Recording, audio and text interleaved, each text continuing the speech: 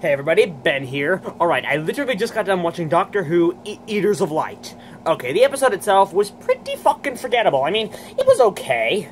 I mean, is the Ninth Legion a real thing? I don't really know. Probably. But I guess the plot was okay. Not much to say about it, really. I mean, I like the idea of this monster coming in from another dimension, eating light. But I do wish that Rona Munro could have written a more monumental episode. There's not much I can say about it, really. I don't know. I'll have to watch it again, although I probably won't. But yeah.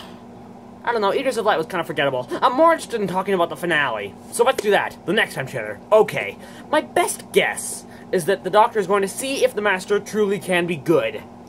I highly doubt she can. But okay. And we're gonna get to see the Mondasian Cybermen, and possibly Mondas itself from sometime before the 10th planet, and the Master, John Simm's Master. Oh my god, John Simm's Master. I kind of fucking hate him, but it's still so exciting. But my biggest fear is that Stephen Moffat, okay, apparently the Cybusmen and the 3W Cybermen are going to be appearing in this finale, and I am thoroughly concerned about that. I worry that Stephen Moffat is going to convolute the Cybermen with his wibbly-wobbly, timey-wimey bullshit. I worry that the Master is going to take the future Cybermen back and make the Cybermen a fucking paradox or something. I don't want that. The Cybermen are a great race, and I don't want Moffat to ruin them with his timey-wimey shit. I just don't, okay? It's really, really frustrating. I don't know. Eaters of Light was pretty forgettable, and I'm thoroughly worried about the finale. Oh, okay. I will not be doing a review of World Enough and Time next weekend.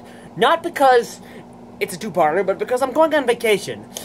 Maybe I'll talk about my vacation somewhere else. But I'm gonna be gone from next Saturday to the Saturday after that. So I'm gonna watch World Enough and Time and The Doctor Falls back to back on that Saturday evening, and then do a review of both. Which means, okay, Mr. Slar, if you're watching this, that means I will not be present for the panel discussion on World Enough and Time. I'll let you know what I think for both of them. And that's all I can say. It's pretty tantalizing to have to wait 2 weeks. But but on the bright side, I'm not gonna have to wait a week for the cliffhanger. So yeah, that.